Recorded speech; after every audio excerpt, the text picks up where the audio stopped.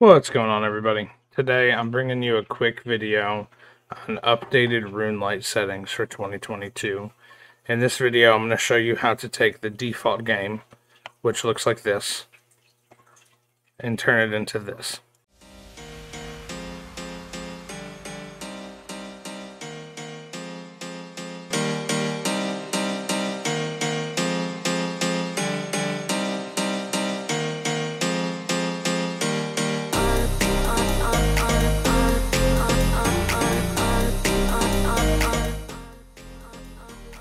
So one of the first settings that we need to update is going to be animation smoothing. If you highlight over each plugin, it'll tell you what it does, but it smooths out all the animations. So really just have all three selected and then hit it, and then as you'll see, even immediately, some of the animations will start to already be smoothed out. The next setting that I would definitely tamper with is the camera. So you enable it, and then I personally expand inner zoom limit, which allows you to go all the way in. And then your outer zoom limit, you want to set to 90. And then really, as far as that goes, it's all that you'll want in this. And if you ever want to reset any of these settings, in the bottom of each plugin, just hit the reset button. Cool one to take a look at also is the custom cursor. I personally like just the regular gold one from like 2010. But if you come in here, you can go and you can select all the different ones that you like. Go to a dagger, things like that. But I just like the gold one, me personally, but I always turn on custom cursor. So the biggest one that you have is actually the GPU plugin. What this does is it takes the game from running off of the processor and turns it into running on the graphics card. Now this is a big one to definitely help with the game and the FPS of it, as well as just getting everything looking a lot better. So I always enable this, and as you'll see, and just firstly enabling it, it already just seems smoother. FPS is better. Draw distance, again, I set this to 90. What this does is allows you to Z everything else that's outside. You can click these things farther than you'd be able to click on your mini-map. So it's a great thing to have. Remove color banding as well will help smooth out some of the colors. Kind of loses some of the textured look. Totally your decision. UI scaling. What I do with this is just take a look at each of them, see what they look like, kind of go from there. If you look, some of them kind of change the chat box a little bit. I personally use the Mitchell one. Seems to work the best for me.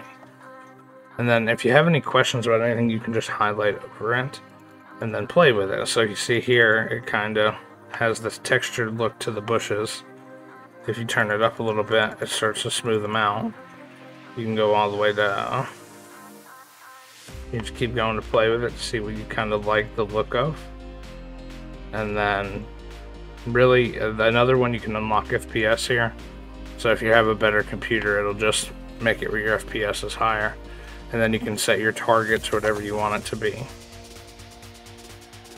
Now, since we unlocked the FPS, turn on your FPS control, and it'll show you what it's maxing out at. A lot of this has to do with your monitor as well as your GPU, just seeing where it can get you to as well.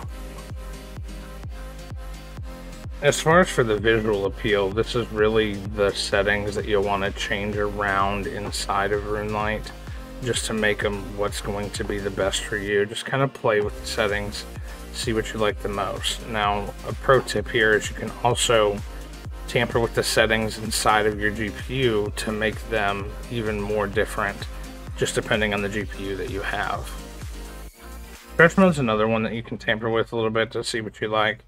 I like to have increased performance mode on, and then you can kind of scale it to your liking.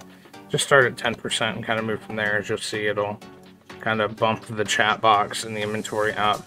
Just go to your liking. You can go all the way to, whatever you want. Personally, about 15% is good for me. I like to have a little bit of a gap in between there. It doesn't take away too much. Now, for some of the plugins that you can download that I recommend, that I keep in my account, Quest Helper is obviously good if you're a newer player. Helps with the quests and things like that. You also have resource packs. This can help change the UI. So you go in, find one that you like,